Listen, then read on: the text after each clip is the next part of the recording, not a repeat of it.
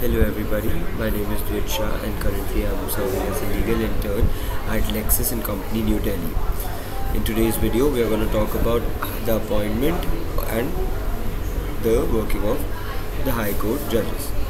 Article 217 of the Indian Constitution states that the judge of a High Court shall be appointed by the President in consultation with the CGI and the Governor of the state of which the High Court is concerned.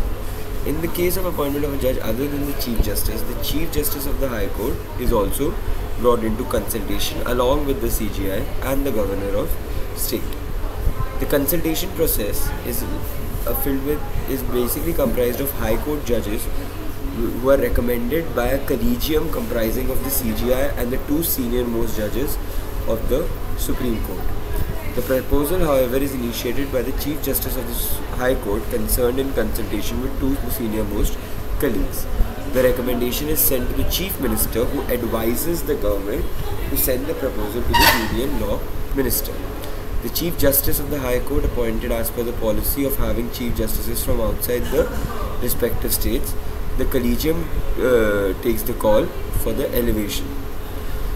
The Chief Justice of the High Court for any state may at any time, with the previous consent of the President, request any person who has held the office of the judge of the court or any other High Court to sit and act as judge of the High Court for that state.